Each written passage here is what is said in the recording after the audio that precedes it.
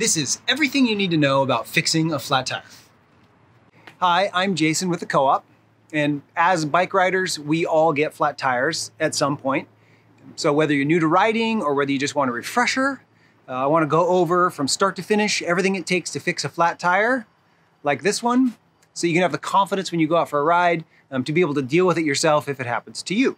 So fixing a flat basically involves 3 different steps: getting the wheel off of your bike, fixing the flat or changing your tire if that's what you're up to, and then putting that wheel back on your bike. The back wheel with the cassette and the chain definitely makes that more involved than the front wheel, but I'm going to show you how that works so that you'll be able to do it yourself. So the basic and minimum tools you're going to need, if you have a spare tube to go in your tire, then you're going to need a pump to pump it back up.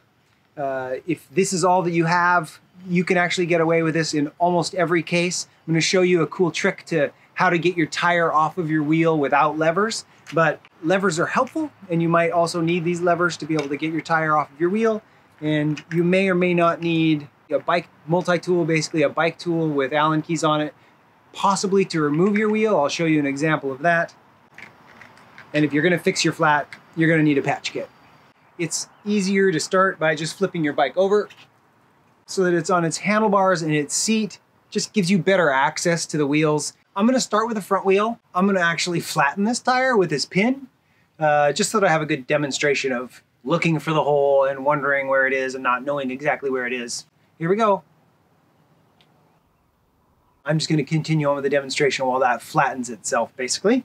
I need to remove this wheel from the bike, and this one has a through axle. You can see it right here. I'm just going to spin that thing, pull the axle out, and so that way, once this axle is out, it can just be lifted out of place. And this is a good time to mention, this has disc brakes, and I definitely do not want to touch either of these disc brake handles. You do not want to collapse those things, because this disc brake, these pads will come together inside there, and you won't be able to get those apart and get your wheel back in. Anytime you remove a bike with disc brakes like this, make sure and not touch the levers. Don't depress the brake levers while your wheel's not in.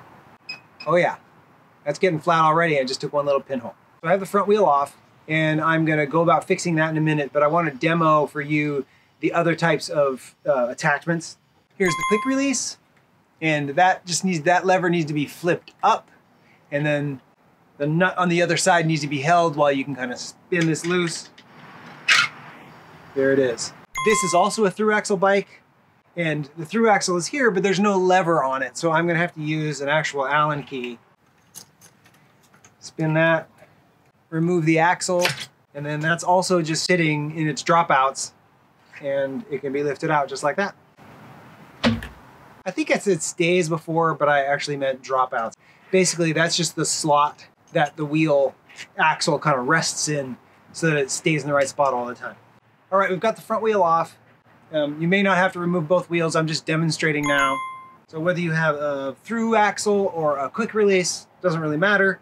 The back wheel is going to be basically the same, something to think about, and that is where the derailleur sits. I don't want to mess up the derailleur any more than I have to, so I just want to show you the simple thing about you're going to shift this chain to the lowest cog down here.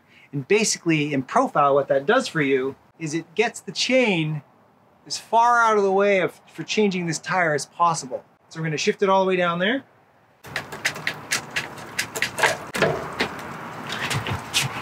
I also want you to notice how I don't shift any gears without actually pedaling. That's important. You don't want to just grind away at the gears in the back. So make sure you're pedaling while you're shifting. Makes a big difference. And what I want you to pay attention to when I'm pulling this thing out of here, I'm unwinding my through axle. Pulling my through axle clear out. There it is. The wheel can still spin. It's sitting in its dropouts, the same as before. But what I want to do and what I want to show you is that I'm just going to pull back on that thing, and you see how this has the ability to come straight out of its dropouts now. And this is what I want you to pay attention to. You pull back on the derailleur right there, and you've got to get a cleaner shot to get your wheel out. And when we're putting it back in, we're just going to do the exact opposite when we're putting it back together. So this is the best thing to pay attention to for the back wheel. This is kind of what demystifies what can be a difficult thing. But I'm just going to lift that up. There it is. I just want to make note of where that is, so when I let go of the derailleur and it kind of moves forward, I can just pull that clean out of the chain and then I have my back wheel ready to go. I'm going to set these parts of the bike out to the side and we're going to fix that flat that I made a little while ago. Okay, the big part here is we have to remove this tire from the rim, and that's kind of the big trick where we end up often talking about using levers to do that, but there's a trick that you might not need levers. Let me show you that, and if that doesn't work, a little lever help at the end is actually what gets you there. First part of this trick is to actually push that tire, clear it from the rim all the way around. I've been working on this tire so it's already freed up on one side, but oftentimes you have to work your way around. Yeah. See on the back side? It's taking a little bit more work to kind of get it away from the rim. But I'm just doing that with my hands. So the bead, which is that smallest, hardest part of the tire that goes all the way around, that bead is now removed from the rim itself. Still trapped inside the rim, but we can take that out by doing this. I'm gonna push the stem up so where it connects to the tube itself is up inside the tire right here. Now I go along pinching the tire together so it gets to the center or smallest part of the rim. Basically I'm trying to stretch it in both directions around the rim of the wheel. I grab it in the center. You're not really stretching the tire so much as you're just getting it tight against the rim the whole way. Work it around the edges all the way down to the bottom. And I get to the bottom, and voila. I had enough stretched around that the bead was able to come over the rim without me using any levers at all. If I just try to pull that off without doing the stretching around work first, it is not gonna come off. And that's when I might need to use a lever. So road bike tires can be notoriously hard to get off without levers. I might need levers for this one, we'll see. Got it flat. I need to work the tire away from the rim all the way around. This Presta valve has a little keeper nut on it. So to press this valve up, I'm gonna need to undo this little nut right here. Then I can press that valve up, and then I'm gonna pinch that together, same thing I did on the other one. This is a great time to show you actually how to use a lever. I've gotten as much slack in this thing as I possibly can, and I could probably, using my thumbs, push this over the edge. I can see the other part of the rim already protruding. But if I couldn't get it to this point, this is when I'm just gonna use a lever. You can see I've got it lined up with a spoke. Get it under there, and those things will then clip to a spoke and that'll hold itself in place. You can then run this one lever around and remove it, but if you have a second lever, it's then easy to just slide that thing around. Remove this one, slide that all the way up, and now I've got access to the tire. All right, next let's try a mountain biking tire. While I have the mountain biking tire out here, I want to mention that everything we're doing right here is dealing with tubed tires with inner tubes. A lot of mountain bikes nowadays run tubeless. Tubeless is a different situation, but for tubed tires, which is pretty much everything you're going to buy off the shelf, this is how it works. So for mountain bike tires, same rules apply. Push that stem up inside. In reality, the big trick about a mountain bike tire is just getting it away from the rim, particularly on a wide rim like this one. What I'm really demonstrating here is getting the bead of the tire as close to the center of the rim as you can, because every rim has a dish in it, and by putting the bead on this side close to the center and on this side close to the center, it gets both beads into the lowest point of the rim, and as you work it around the whole wheel, that's what allows you the slack at the end to then lift it over the edge of the rim. Same thing, I'm gonna push up on the stem, start working that toward the center. These are a lot easier to grab a hold of. See that right at the end, the bead has come off. And so I did that also lever free. Let's get to patching that hole that we have in our tire. We've got the tire off the rim. We need to remove the tube from inside. Pull the stem all the way through the hole in the rim. If we're not going to use a new tube, we need to patch this one. So the first step to that is finding the hole. And to do that, we're going to basically inflate this thing with air, and we're going to hold it up next to our ear and listen for any air leaking out. If you were at home or you're near a water source, you can inflate it and dunk it slowly in water and watch for bubbles coming out. But if you're on the roadside, you don't have that possibility. So we're gonna inflate it and then just slowly move it by our ear and listen for the hole.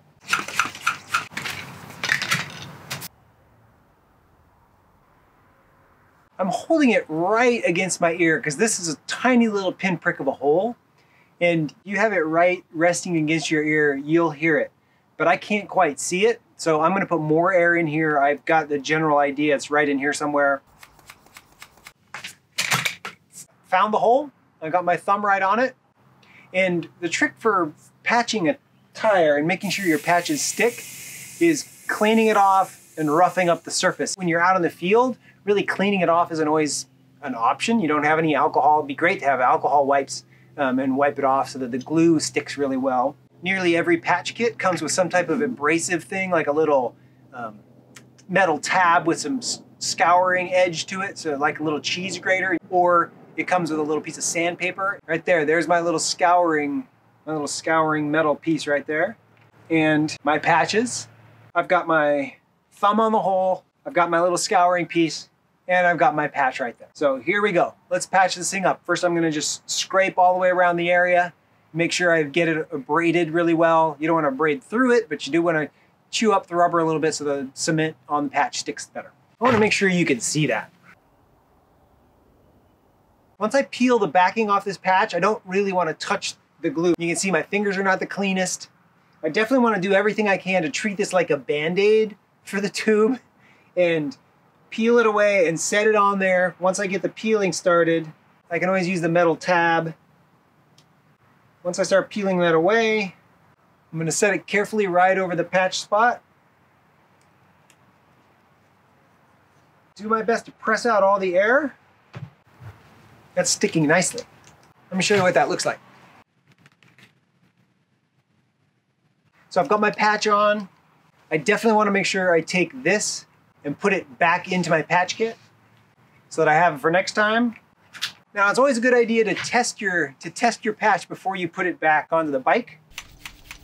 One of the reasons I generally carry a pump versus a CO2 inflator is that if I do get it flat, I'm pumping up and letting air out and pumping up multiple times, and I'm not worried about conserving how much air I use to do tests and stuff like this. There's the patch. Nothing. That's working beautifully. So we can put this back in to the tire, put the tire back on the rim, and put that wheel back on the bike. We've tested this, we know our patch is good, and I poked this hole into the tire, so I know that there's no other cause happening. But if you have a flat and you're out on the road, you don't know what necessarily caused that. Something might have poked through and come back out, or something might have poked through and is still there. You don't want to put this tube back into your tire only to have it flat again in the same spot, basically.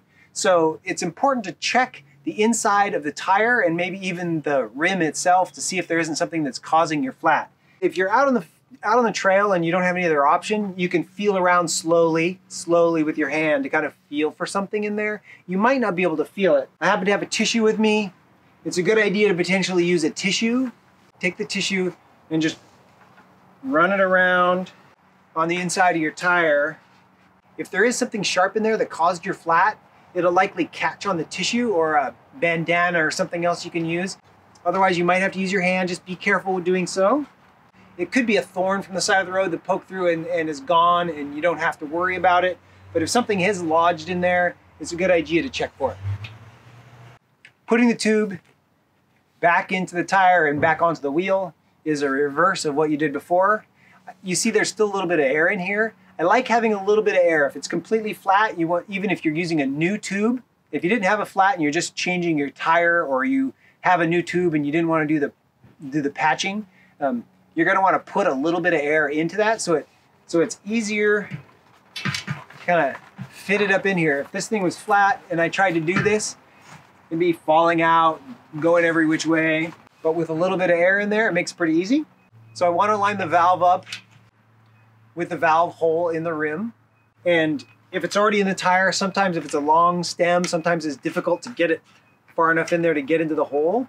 So I might pull it a little bit out of the tire, move the tire out of the way, and then I can get that valve started down in there. Okay. Getting the tire back on the rim with or without levers. Same thing as we did when we were taking it off. So I'm going to push this valve back up, pinch the center bead of the tire together to try to work it toward the center of the rim all the way around. Same thing as when I took it off. Down. And then right at the end, I can just flop it right in there, and I didn't have to use levers. If you do have it too tight, if your grip strength isn't there, or your tire is new, or somehow it's just not going on the rim, it's at that end point where you might have to just use that lever, get it under there, and do the last little flip to get it inside there. So that might be necessary, but if you do this trick I showed you for a vast majority of your wheels, you'll actually be able to do it without levers, but I don't recommend going out without levers, because if you really need them, you really need them. Let me show you how to do that on both the road tire and the mountain biking tire. Okay, road tire, push up on the stem and get the tire seated in the middle of the rim. Pushing, see there? I could use a lever for that, but I'm just gonna keep going with my thumbs a little at a time, just rolling it, rolling it, rolling it. There it goes. Mountain bike tire. This one's a little less important that I push that stem up. Oh, we're there. Oh, we're there. Look at that. Okay, back to our first tire. I'm gonna pump this thing up. Fixed. Good as new. Okay, so this is my front tire. I've got it all fixed. I'm gonna put it back in place, being careful of just slotting the disc brake rotor right into the center of those pads, into those little dropout slots there so it can spin. Then put the through axle in and tighten. That's the front wheel. Let's move on and show you to reassemble that back wheel if the back wheel is where you had the problem. We're gonna take the back wheel, same thing as when we were taking it off. We're gonna move it generally into the right position.